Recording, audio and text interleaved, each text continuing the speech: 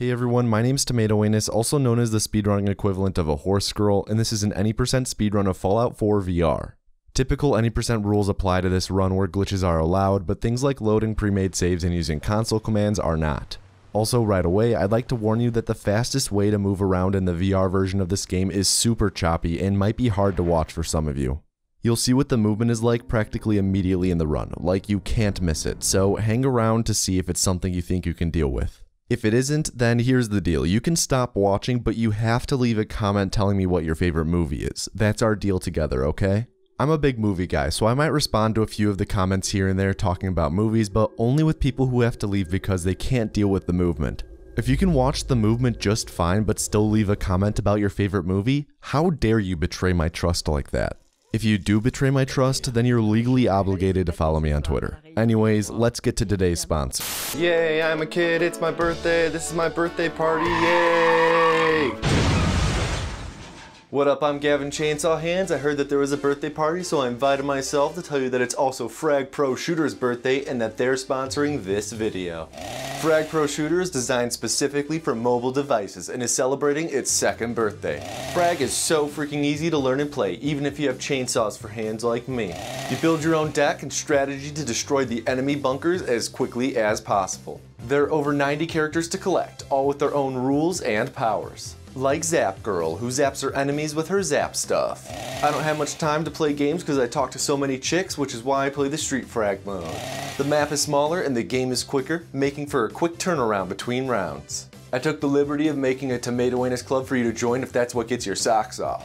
You can get free rewards to celebrate Frag's birthday by using the link in the description, and it even works if you already have Frag installed. You'll get a gold chest, 500 coins, and 50 diamonds, which is a $6 value. Be sure to check it out by using the link in the description. Can I play? Can I play?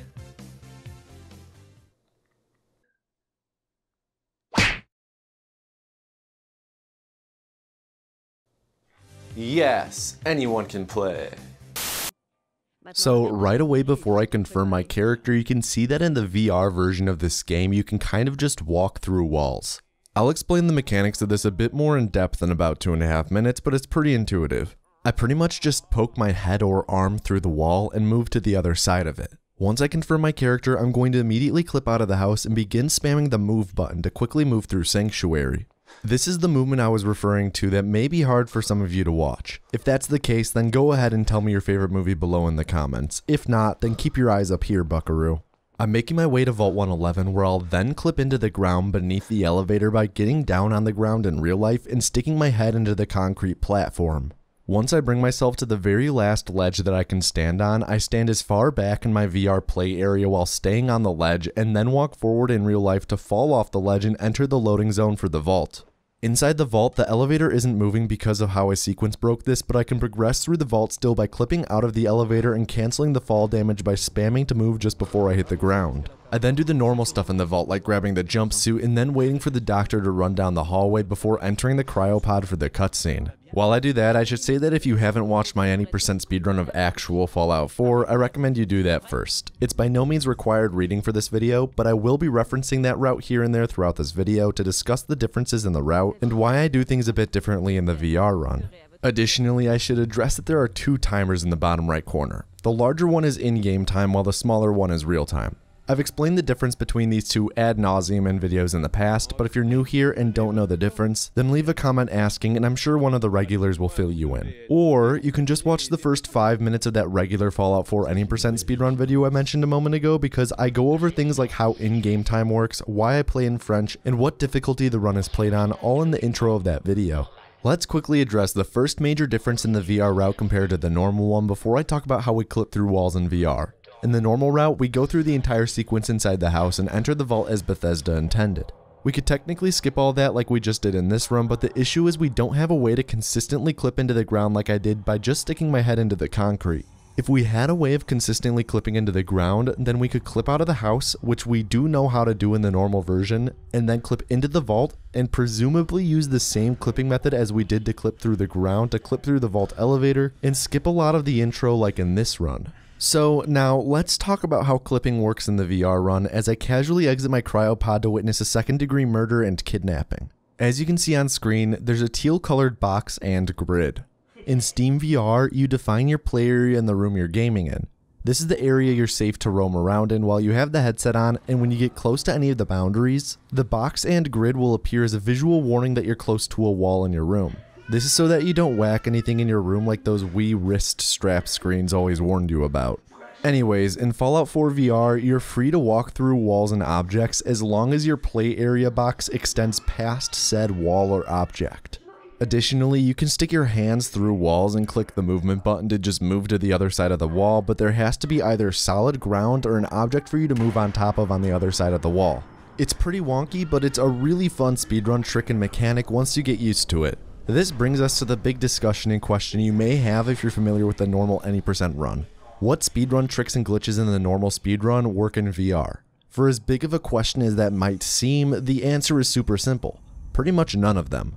Punch warping and cover sliding don't work because the in-game mechanics that those break and take advantage of are either completely reworked for VR or just absent. And the biggest glitch of them all, which is load warping, doesn't work because we can't quick load in VR. The main speedrun trick we have in VR is walking through walls, which we can't do in the normal game, and we're going to absolutely abuse the fact we can walk through walls in this speedrun. Just you wait and see. Once I finally gain control after the cryo cutscene, I'm going to immediately run through the vault, utilizing the fact that we can walk through walls to skip going through several hallways. In the normal run, we only pick up the security baton and then use traffic cones to VLC clip through walls and exit the vault quickly, but in this run we go through the vault a little more. This is because we need to manually pick up the Pip-Boy, and to be able to do that, we need to exterminate the rad roaches that have made the vault their home over the past couple hundred years. If you don't clear out all of the rad roaches, then the game typically restricts you from picking up the Pip-Boy. This is why I went on my way to open a few doors a moment ago instead of clipping through them, as well as right here, so I can take out the bulk of the rad roaches at once and have any that I passed earlier be able to follow me into the next room. The clearing out of these rad roaches brings me to what I found to be one of the more difficult things to do in this speedrun: combat. At times it seemed like I was aiming perfectly down the sights at enemies, but my shots were still missing. It's very well that it could have just been a weird VR perspective thing that made it hard to aim, but Fallout 4 has a reputation of not necessarily registering surefire hits. Like this shot right here from a run I did last year was a miss. So the jury's still out on whether it's just me or the game, but my money's on me just being dookie at aiming. So now that I have the Pip-Boy, rather than open the vault door, I positioned myself in real life on the far end long ways of my play area so I have the most runway to clip through this wall right here and enter the elevator room in the vault. Positioning myself in real life so I have the most room to walk forward to clip through walls is pretty common in this run, like how I did it right here to enter the elevator. I'd say it's probably the biggest thing to get used to and good at when speedrunning this game. So once I got into the elevator room, I clipped into the elevator shaft and moved into the trigger that allows me to exit but also edit my character, which I elect to do so I can decide my special points since I skipped that earlier when I clipped out of the house. For this run, I max out endurance and agility because it optimizes our AP and allows me to move fastest across the map. When I get out into the wasteland, I'm going to immediately start running towards our first couple objectives. As I said before, the VR version of this game doesn't have punch warping, which if you're familiar with the normal run of this game, you'd know that we typically use that right now to teleport to the center of the map. To move around quickly in VR, I just spam the trigger on the left controller to move as fast as possible. In the settings for the game, I have direct movement set to off, which is what makes it where I point and click where I want to move to and the character teleports. This style of movement is just straight up faster than having direct movement on, which you hold forward and your character runs forward. Even if having direct movement on was faster though, I don't think I'd play with it on, because surprisingly, it's much less nauseating to have the headset on and teleport everywhere than to be smoothly gliding everywhere. There is a moment near the very end of the run though where we turn direct movement on, but you'll have to stick around for that. Also, as I just mentioned, I spam the left trigger to move quickly, and your speed does largely depend on how fast you can spam the trigger. I found a lot of success with speed and consistency to use my right hand to spam the trigger rather than my left finger, which you can see me doing right now in the bottom left, and you'll see me do this during other long running segments in the speedrun as well. So what am I actually doing right now in the run? Well, upon leaving the vault, I immediately ran to discover both Sanctuary and the Museum of Freedom so I can fast travel back to them later, and then made a beeline to Slocum Joe's in Lexington. In the basement of Slocum Joe's, I point and click to move my character on top of some cabinets, which puts me on top of them and technically standing with most of my body out of bounds.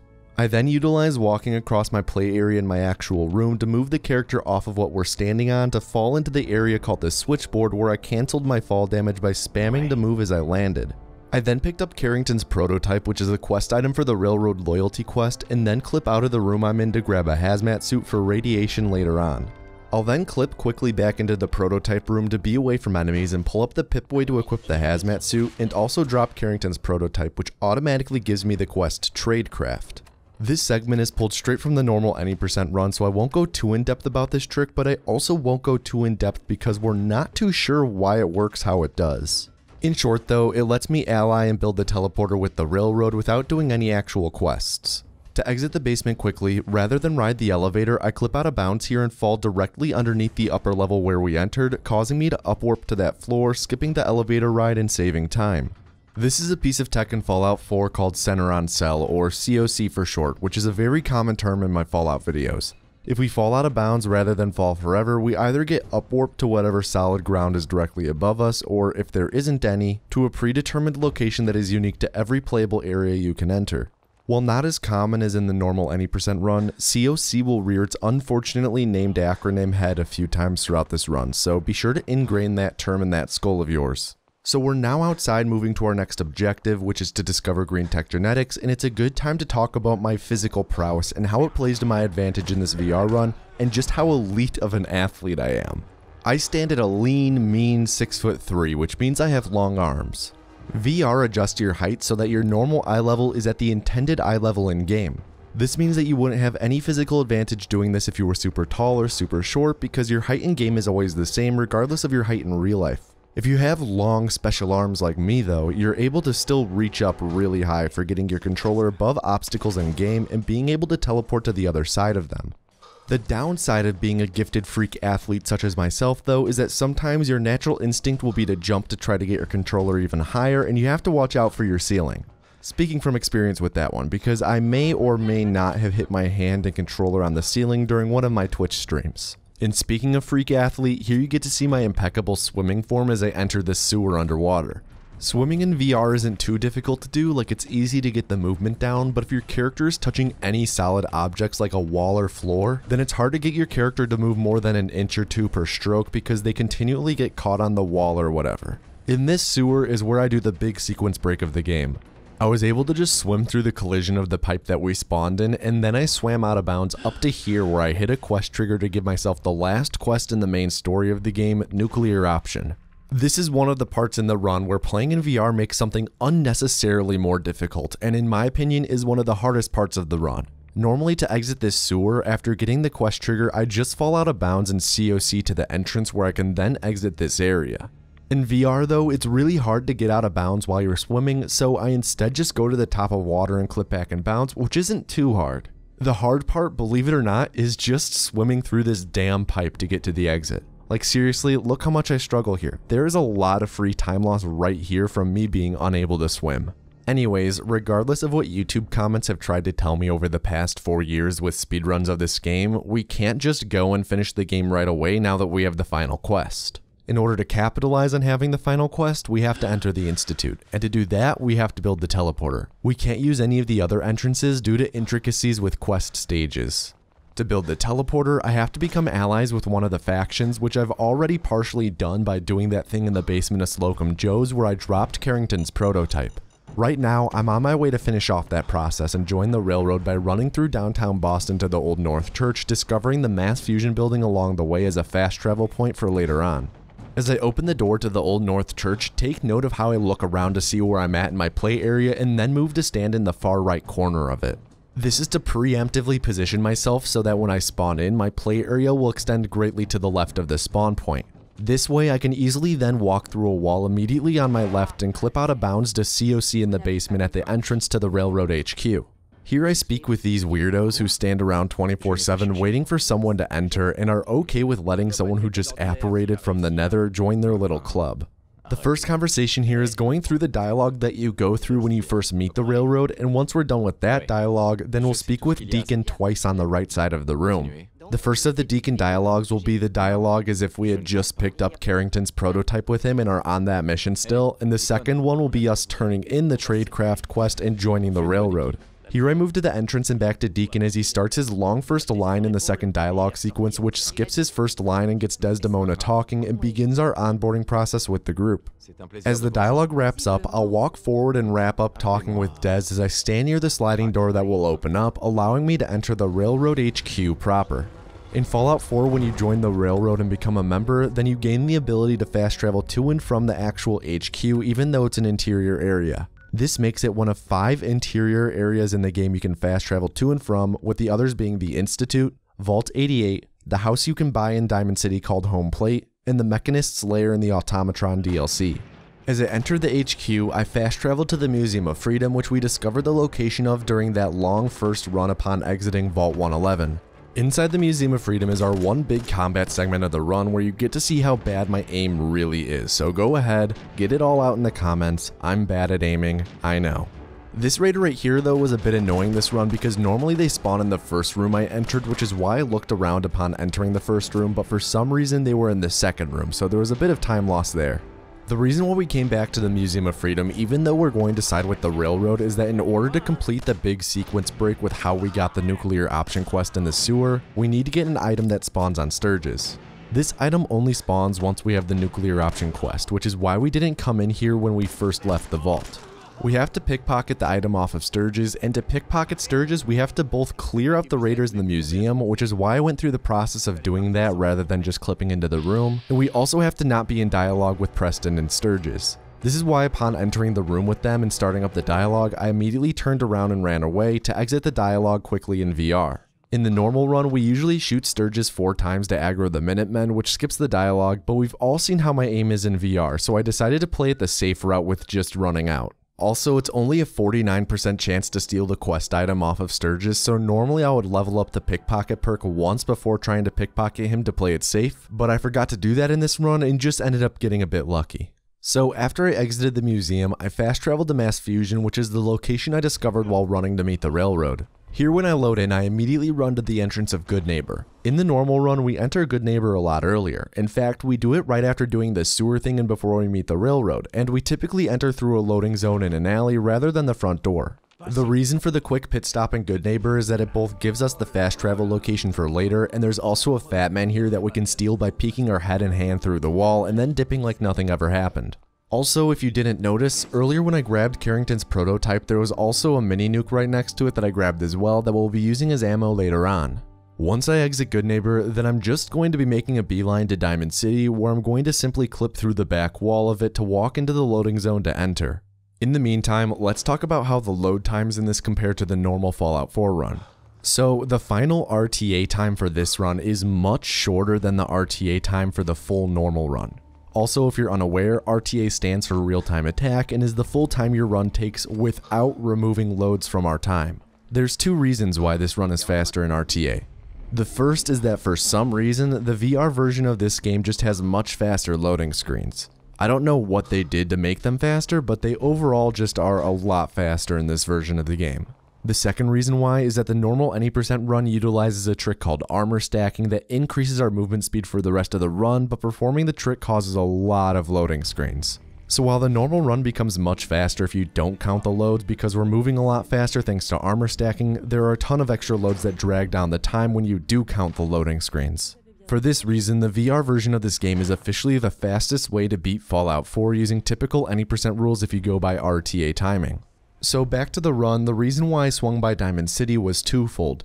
The first reason was to get the fast travel point for later, but the main reason was to enter Nick Valentine's detective agency. Normally, Nick starts the game stuck in Vault 114 and we have to rescue him before we go confront Kellogg, the dude who offed our wife. You aren't supposed to be able to get to Kellogg without saving and having Nick with you, but in the speedrun we have a way of getting to Kellogg without meeting Nick. In the old days of Fallout 4 speedruns, we would go and talk to Kellogg, then go and save Nick. It was discovered in early 2018 though that if you enter and exit Nick's agency before talking to Kellogg, you hit a trigger that moves Nick. Then, sequence breaking the game by confronting Kellogg without having met Nick moves Nick to his agency and we won't ever have to go rescue him. I apologize if that explanation caused any confusion. I said the names Nick and Kellogg a lot. In short, just know that by visiting Nick's house without him being there, and then talking to Kellogg without Nick being there as well, makes Nick angry, and he then will just rescue himself and meet us at his house. That brings us to what we're doing now. We're on our way to go talk to Kellogg in Fort Hagen. Normally after you rescue Nick, you meet up with Dogmeat as well, who then leads you to Fort Hagen after sniffing one of Kellogg's Cubans. The doors to Fort Hagen are locked by default until you meet up with both Nick and Dogmeat and progress the quest far enough, and we haven't done either of those things so far in the run, so the quest for sure isn't set up for us to be able to enter Fort Hagen. The 2 doors to enter Fort Hagen are going to be locked and inaccessible, however, there's a third entrance that we can use. There's an elevator we're supposed to ride to exit Fort Hagen once we're done there, and the elevator is behind a locked door, but this locked door isn't like the other 2.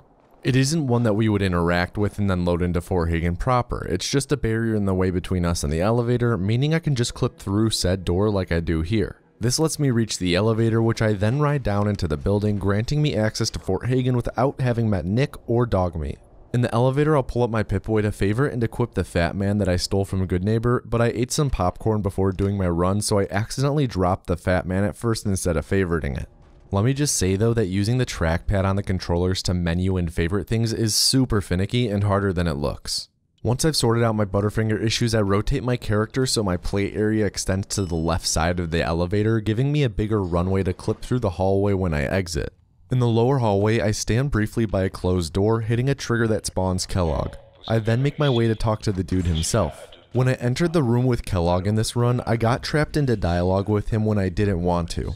This made me panic and accidentally take out my Fat Man, aim at the ceiling, and fire my mini nuke, abruptly ending our conversation. While the conversation was short-lived, it did allow me to loot the quest item called the Cybernetic Brain Augmenter off his body, which is required to progress the run.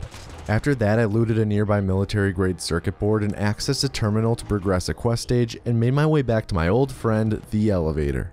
Here I just ride the elevator up, and at the top I'm going to clip through that one door again to exit and then run far enough away from turrets on the roof to be able to fast travel to Diamond City Market. It's at this point in the video where we're going to start hitting stretches that aren't overly complicated, so I'm going to be fast forwarding the run here and there, but as always, the original unedited run is available in the description. At Diamond City, I ran back to Nick's place where he'll now be located and talking to Piper, and this part is pretty straightforward. I just have to talk to them to get through the dialogue to progress the main quest to the point where we're ready to go through the memory sequence. Yes, the memory sequence is still a thing in Fallout 4 speedruns in 2021, and unfortunately there are 0 skips inside the actual memories, unlike in the normal any % run where we're able to just punch warp to one of the final rooms. There is one piece of time save in the VR run though that isn't in the normal run. Well, at least it isn't in the normal run anymore. Once I'm done talking with Nick and Amari in the basement here, and once Amari finishes hooking up Kellogg's brain augmenter into Nick, I'll have 2 additional quick lines of dialogue with her. Once those pieces of dialogue are done, then we'll be prompted by the quest to sit in the memory lounger. If we sit in the lounger without doing anything fancy, then Amari has an approximate 30-second dialogue that she goes through before we're ported into the memories. What I do in this run though is once I'm ready to sit in the lounger, I shoot Amari to aggro her and get her health to the point where she's 1 shot from being downed. I then wait for Nick to also go into combat and start shooting at her, at which point I pop 1 more shot into her to down her. I then put away my weapon to have Amari and all other nearby NPCs forgive me, and I then sit down in the lounger. This causes the screen to immediately fade to white, saving about 22 to 27 seconds depending on how fast you're able to perform the shooting part. This is a skip that I found in early 2017 that for some reason doesn't work in the normal any % run anymore, presumably for some reason involving the whole armor stacking load warp shenanigans, and we haven't been able to figure out exactly why it doesn't work yet. For this reason, it hasn't been a part of the normal any % run in almost 2 years now. The memory sequence itself is very standard in the VR run, with us just having to run through all of the memories to the last one and then just waiting for the cutscene to play out. The walking part of this segment is a bit tricky due to constantly having to turn your head and the movement in VR just being a tad touchy, but overall it isn't too bad. I'm going to fast forward through this part of the run too, and I apologize for having relied on fast forward so heavily in the past 3 minutes of the video. It's just that this short stretch of the run is very vanilla and not much is actually going on in terms of speed tech. I know that the fast forwarding stretches of gameplay aren't fun to watch, but after this one here, then there won't be many more for the rest of the video, I promise. It's just that I think I'm not alone in the fact that I don't want us to sit here for 2.5 minutes just watching slow walking and then standing there for a cutscene. I'd like to take advantage of this slow moment in the run though to remind you, as always, that no feeling is final. I beat this drum in every video during slow parts of runs, but really it's worth saying every time. Life can be hard as hell sometimes. Our lives have ups and downs, and usually it's the downs that make themselves more known. But remember that there will be ups in the future. The down moments are not the baseline for how you'll feel for the rest of your life. It's only momentary. There are and will be happy days ahead. If those happy days seem too far away, take it one day at a time. Focus on today and the fact that even if things seem awful, when you go to bed tonight, you'll still wake up tomorrow. Just remembering that the things in my head weren't the end of the world and that I'd wake up tomorrow helped me get through some tough times in the past. And that's the whole idea behind the "no feeling is final" quote that I spout every video. So let's get back to the run. When I exit the memories, I need to exit the building to be able to fast travel to Diamond City. The fastest way in VR to get from the basement of the memory den to the front door is to move the character on top of one of the nearby cabinets. The game lets us stand on top of the cabinets, which makes the rest of us poke through the ground of the floor above us, so I can then just run to the exit. When I arrive in Diamond City, I'm going to turn around and exit and then begin the long final running sequence of this speedrun. We have to make it to the far bottom left corner of the map to meet Virgil. The story reasons for this are we're trying to find our kidnapped son, and we learn that he was kidnapped by the Institute, and from the memory sequence we learn that we have to teleport there. Virgil used to work for the Institute, so we're going to talk with him about a way to teleport there so we can get our son back. So in the normal any % speedrun, we perform this run across the glowing sea a lot earlier. In fact, we do it after the first time we arrive in Diamond City and before we ever go to Fort Hagen to meet Kellogg. Virgil isn't spawned in the normal any % speedrun when we run across the glowing sea because he only spawns after the memory sequence, but we do it anyways for a few reasons. The main two are to set up a save to load warp into Virgil's cave later on, which again, load warps don't exist in the VR version of this game, and the second main reason is a bit more complicated. In short, rather than run to Fort Hagen like we did in this run, we punch warp to it in the normal speedrun, which again, punch warps aren't doable in VR. The Fort Hagen punch warp is really weird with how we take advantage of the way the map loads, and needs to be activated in a specific area in the glowing sea. So in order to skip the run to Fort Hagen, we just move the run through the glowing sea to earlier in the run. Also, I just realized, I know I said that my previous Fallout 4 speedrun video isn't required reading for this video, but by this point I've referenced things like punch warping and load warping a ton, so I'll just say now that if you're unfamiliar with the terms, punch warping is a glitch that lets us teleport by using VATS, and load warping is a glitch that lets us load old saves while retaining progress. Hopefully that clears some things up. I'd also like to take this moment to talk about a couple obstacles that exist in the VR speedrun that don't cross over into the normal one. One of said obstacles is, well, obstacles. It's so freaking easy to just get caught on objects in VR and not be able to move past them. And people are no exception. Pretty much every NPC in the VR version of the game could be an offensive lineman on the Packers. They're so obnoxious, it's absurd. Because of how hard it is to get by people and really just everything in this run, when I'm running through densely packed areas, you'll see I often raise up my controller to at least shoulder level. This is just so my magic point and move wand has a line of sight above most objects and I'm able to just jump to the other side of them. You can see that here especially as I climb up these rocks to get to the decrepit factory to loot a biometric scanner that spawns there. This biometric scanner, as well as the military-grade circuit board that we grabbed after our chit-chat with Kellogg, are components that are needed to build the teleporter to enter the Institute, which we're going to be doing pretty soon. Also, one thing I was worried about in the VR run was waking up and aggroing the Deathclaw that spawns in the little bowl down here in front of the entrance to the cave, but in none of my attempts did it even wake up, which is a bit weird considering it wakes up in every standard run. So now that we finally arrived at the cave, after getting caught on some hanging cans, we get to meet Virgil, and you know how they always say people seem taller or shorter in person? Well, let me tell you, Virgil is way taller in person than he appears on the screen. It felt like I had to look straight up to even make eye contact with him. This dude's gotta be like 7'4" at least, but he never looks that tall when I'm doing normal runs or even now watching this video back while recording. So when we talk to Virgil here, he's pretty much just saying that in order to teleport to the Institute, we need a Courser chip, which we can find in the noggin of a Courser. The courser spawns in Green Tech Genetics, which is the location we purposefully discovered near the start of the run when we first ran to the downtown area right before we got the final quest from the sewer. In Green Tech in the normal run, we trigger a punch warp to teleport to the top floor where we ride an elevator up to the courser. We obviously can't do that in VR, so instead, this split has me first lob my character up to the second floor balcony and then head to a side hallway. In this side hallway, I'm blocked by some rubble, but in VR, I'm able to just move the character into and on top of the rubble to get out of bounds. There isn't really any trick to it, just point and move and you get out of bounds. On top of these hallways, the places I move to are a bit more precise to stay on top of objects with collision so I don't fall into the hallways, and then to get back in bounds, I just stuck my hand through the floor above me and click to move. I'll now stay in bounds for the remainder of this area and ride an elevator up to meet the courser.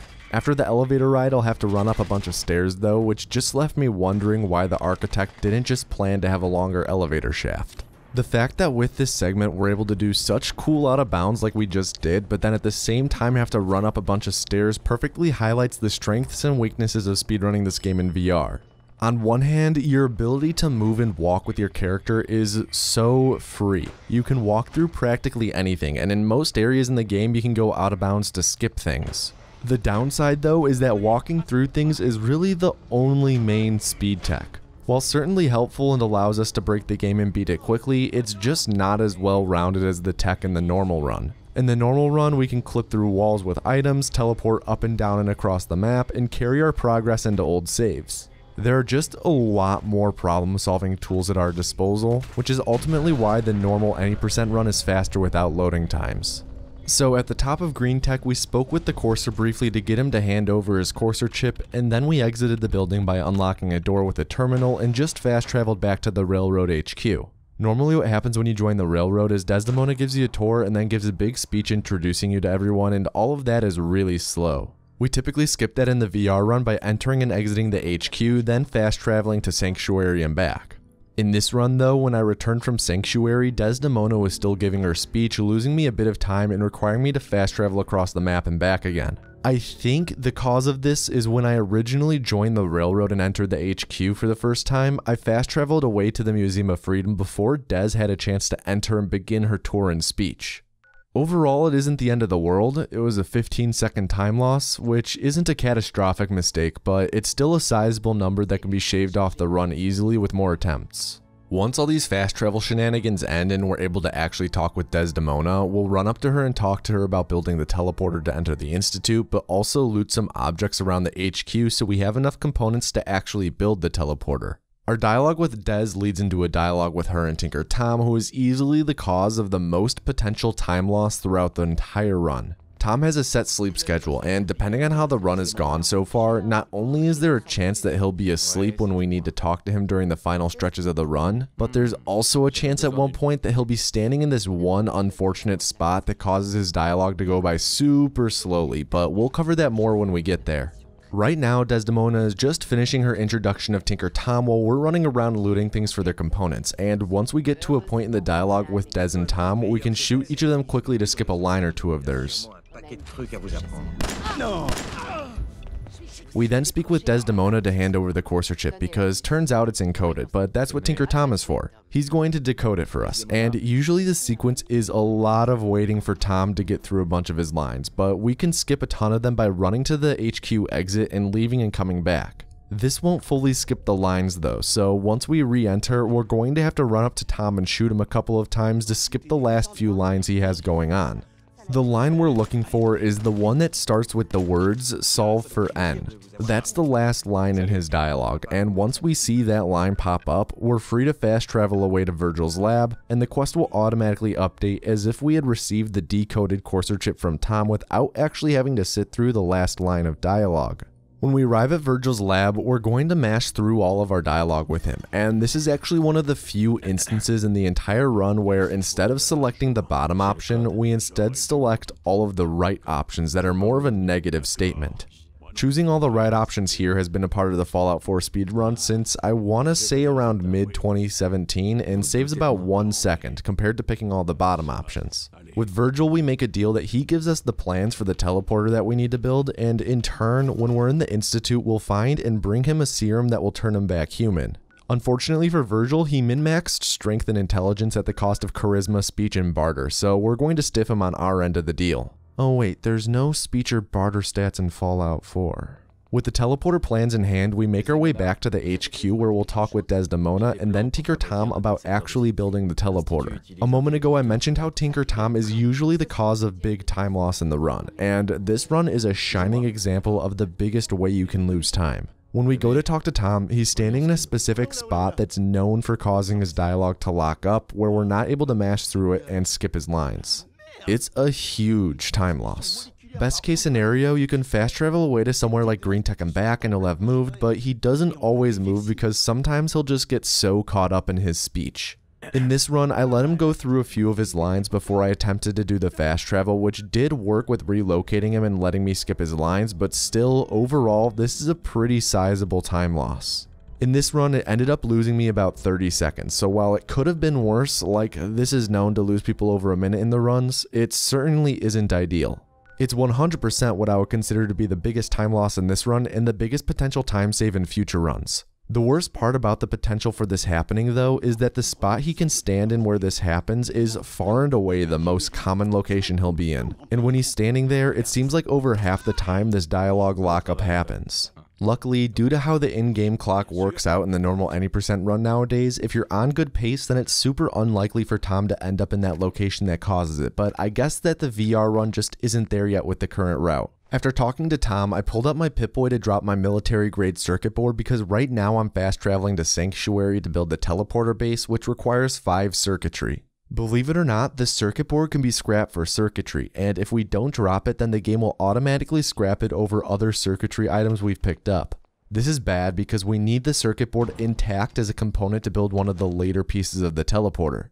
This is why I dropped the circuit board, so it couldn't be scrapped from my inventory, and then when I return to the HQ here, I'll pick it back up so it can be used to finish building the teleporter. That is, once I'm able to actually find it on the ground here. I then speak with Tom to progress the quest where I build the teleporter, unlocking the final teleporter components for me to build in the workshop menu when I return to Sanctuary. So in the past, in my Twitch streams and in YouTube comments, I've been asked what my favorite part of the Fallout 4 any % run is. For some reason, my favorite part of the run by far has always been the building of the teleporter. Not the split as a whole because of how annoying the NPCs can get with locking up dialogue or wandering off, but the actual act of building the teleporter. It's just something where doing it quickly and smoothly feels so good. I'm sure you can imagine my frustration going from being able to menu quickly and easily and moving around quickly to place objects rapidly to doing this in VR. Building the teleporter is so dissatisfying in VR due to how difficult menuing is with the trackpad on the controller, and also how we can't smoothly move while placing objects and just have to turn my body and head instead. Anyways, once the teleporter is built, I go to talk with Desdemona, and there's a brief moment that encapsulates what I mentioned earlier when I said that the NPCs can be annoying with locking up dialogue, because while trying to talk to her, both Tom tried to talk to me and also the wrong dialogue started with Des for half a second before continuing our intended conversation. After this conversation, what's supposed to happen is I step onto the teleporter platform and then stand there for like 90 seconds as I listen to Tom boot up the teleporter and eventually teleport me into the Institute. Instead, what I do is once Tom begins a certain dialogue line as a part of the long spiel he goes through, I pull up my Pip-Boy and fast travel away to Concord. This completely skips Tom's dialogue, and upon loading in at Concord, the teleport animation plays immediately and we get teleported to the Institute, saving a monumental amount of time. So the Institute is the part of the run that I would say most varies from the standard any % run. It starts off the same with me loading up that holotape quest item I pickpocketed off of Sturgis into the terminal, which absolutely breaks the game and has Preston teleport in. This is the big sequence break in the game, and I wish there were time to explain it, but there really isn't. In short, this lets us complete the game with both the Minutemen and the Railroad, despite never rescuing the Minutemen and building the teleporter with the Railroad. This is caused by how we got the nuclear option quest in the sewer. Preston gives us a fusion pulse charge to place on the Institute's reactor to destroy it, which will end the game and therefore the run. I have to get to the reactor first though, so right here I clipped through a wall and fell to the Institute's main concourse where I cancelled my fall damage by spamming the move button as I landed. I then walked through a big closed door to access the door to enter the Institute Advanced Systems area. Here I run through a little intermediary area before entering the reactor area. So as I run to the reactor to place the pulse charge and then back, real quick I want to go over what this looks like in the normal run. Normally, after placing the pulse charge, I make a quick save and load warp out of the Institute to Diamond City. After that, it's a series of fast traveling to the Railroad HQ a couple times in a row to get through some dialogue, and then returning to the Institute to finish off the game. We don't have load warping in this version of the game though, so we have to exit the Institute the old-fashioned way. Once I eventually clip out a bounce here, I'll COC to the start of the reactor area where I'm going to move my character on top of a shelving unit. This will put me on top of the room. I'll then carefully move myself to be standing on the absolute corner of the room. There, I'll interact with an invisible door that's labeled as taking me to the financial district. This will load me in on top of Mass Fusion in downtown Boston. This is how speedrunners used to exit the Institute way back when the game first released and before load warping was found. It's also how console runners exit the Institute to this day, since there's no load warping in the console version of this game either. At the top of Mass Fusion, I immediately walk off the ledge of the building and experience what is easily the most nauseating part of the run. After canceling my fall damage by moving right before I hit the ground, I now make my way back to Old North Church to get to the Railroad HQ. I can't just fast travel there because for some reason with how I broke the game with the nuclear option quest, the game thinks we're still inside of the Institute even though we're clearly not. And we can't fast travel because you can typically only fast travel to and from the Institute after completing the quest Institutionalized, which I haven't done. So after arming the Institute reactor, we have to go through a dialogue with Desdemona followed by one with Tinker Tom, but we can't knock them both out at once for reasons you'll see in a second. When I enter the HQ here, you can hear faintly in the background a popping noise. This noise was Desdemona teleporting into the Railroad HQ. Because of our quest stages, the game has to have her get through the line she says when we plant the pulse charge, which is what she says here, but I skip them by shooting her a couple times. Once I get through her lines, I get teleported back to the Institute because they just haven't had enough of me yet or something, I don't know. This whole getting teleported back to the Institute business is really inopportune because as I said before, we need to talk to both Desdemona and Tinker Tom. In order to talk to Tinker Tom, we have to go back to the Railroad HQ, and there's only one way to do that since we can't just fast travel there for reasons I said earlier. We have to go back to the reactor area to access that invisible out of bounds door again and then run across the map again. It's a real hoot having to repeat my actions like this, especially when I have to repeat a long running segment. You all saw me do this exact run a moment ago, so let me just fast forward us through this real quick. Give me 1 second. This won't take long, I promise. Just hang on. 1 more second. Here we go. So now that we're back in the HQ, we can talk to Tom to progress the nuclear option quest again. When I talk to him, I immediately turn my body to prepare to leave because we only need to get through the first couple lines and then we can immediately run away. The quest still updates as if we had gone through all of his dialogue. It's just that a handful of conversations in the game only need to get to a certain line for the quest to update, and it just so happens that this one progresses really early in the conversation. So to progress the game now, we just need to get back to the Institute, which is much easier said than done. I'm exiting the HQ through the back entrance here so I don't have to run through the maze that is the basement of the Old North Church, and once I'm outside, I'm going to immediately make a beeline to Mass Fusion again. Also, again, I can't just fast travel to Mass Fusion because the game thinks we're inside of the Institute and therefore we're unable to fast travel. So you know how we've exited the Institute twice now with that invisible door above Mass Fusion? Well, that's how we're going to get back into the Institute. We're not Spider-Man though, so I can't just climb up the side of Mass Fusion to get to the top. We're kinda like Kitty Pryde though, so instead I'm going to clip into the side of Mass Fusion to get to the top. So I'm now through the wall of Mass Fusion, and here I get low to the ground and stick my hand in the ground to move myself onto this steel beam, where I then walk off to fall under the map and COC directly above me to the top of Mass Fusion. Up here, I'm going to climb to the very top, and once I make it all the way up, you'll notice a floating component of the HUD that indicates a quest marker. This quest marker is telling me to go through the floating invisible door that I mentioned a moment ago, so I use the quest marker as my visual indicator for where the door is. The door is too far away for me to just run through my play area to run off the ledge and reach it, and we also can't jump forward through air with the teleport movement setting, so I changed my movement settings here to turn direct movement on. This is the moment I was referring to 35 minutes and 10 seconds ago when I talked about the direct movement setting. Also, it took me 2 tries to access the door, but you try opening a floating invisible door while falling through the air. It ain't easy. When I load back into the Institute, rather than loading into the reactor level, the door loads me in right next to the teleporter pad where we typically teleport in at. This is perfect because in order to finish the game, we have to step onto the teleporter pad to get brought back to mass fusion. This time, when we actually get teleported there though, it updates the quest stages to the final ones, which activates the detonation device on the roof. That means when I load in, I'll be able to interact with the detonator to blow up the Institute, ending the run. The run officially ends when the HUD disappears after the explosion plays out and the screen fades to black. As the run ends, I'd like to quickly say thank you a million times over to those of you who support the channel on Patreon. We're almost at 150 patrons, which is a number I never thought possible, and when we reach that goal, I'll be putting up a poll with several game options that patrons will get to vote on to decide what run will be covered in the next Speedrun Explained. For as little as $1 a month, you can participate in that poll too and also get access to videos early and periodic updates on videos as they're being made. It's by no means necessary though, and you should only consider doing it if you have a few extra bucks sitting around each month that you'd be okay with kicking my way to help keep the lights on. I'd also like to give a quick shout out to the speedrunner Bubbles Del Fuego, who was the first person to do VR runs of this game. The route in this video is largely the same route that Bubbles put together. Bubbles mostly focuses on Arkham City speedruns these days, so if that sounds cool to you, then Google the name Bubbles Del Fuego and check out their stuff.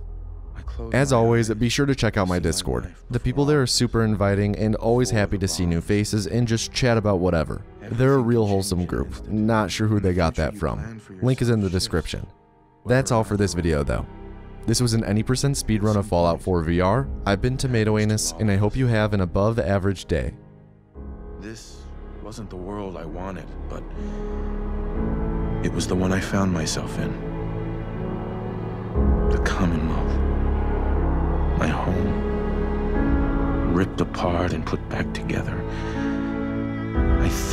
I hoped I could find my family, cheat time, make us whole again.